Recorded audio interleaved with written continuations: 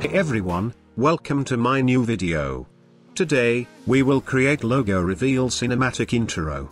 In this tutorial, no plugin has been used to make it. So let's see the preview.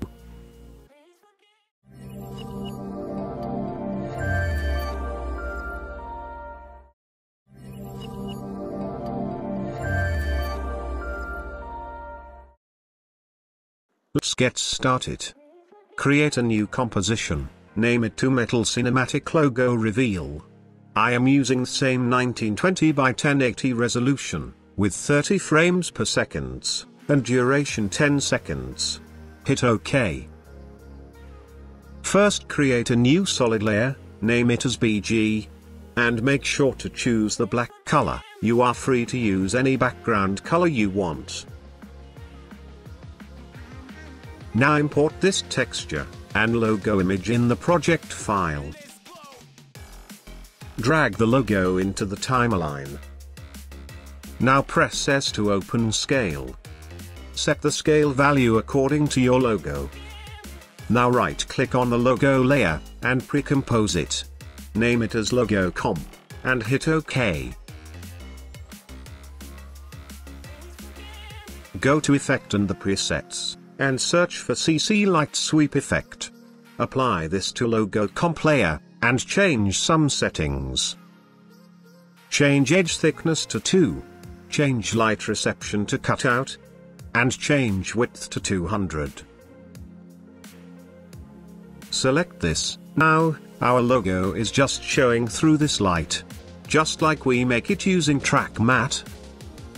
And make sure that your anchor point is set here.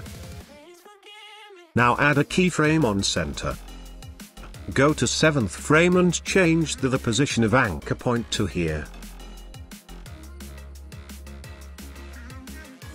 Now press U to open all the keyframes. Select both keyframes, and hit F9 to ease them.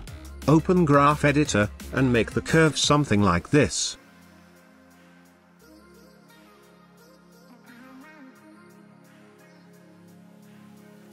Now press S to open scale. Set the scale value to this, and add a keyframe on it. Go to 7th frame, and set this value. Also select these two keyframes, and ease them. And make the curve something like this. Now drag this texture image. By the way, you can download this image and audio file from the link in the description. Hide this texture layer. Go to Effect and the Presets. And search for Texturize Effects. Apply this to Logo Comp layer. And change some settings. Select Texture layer to this. Change Texture Contrast to 2. And change light direction to 175 degree.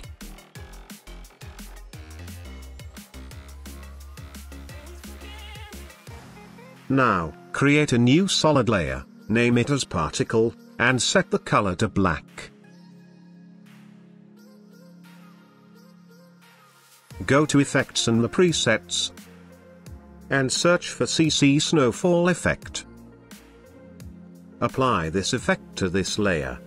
And change some settings. Change size to 15. Change flakes to 200. And set the color to orange. This will make the animation more cool. Now we have to change its mode, if you can't see this option. Right-click here, go to Columns, and select Modes. And change mode to Lighten.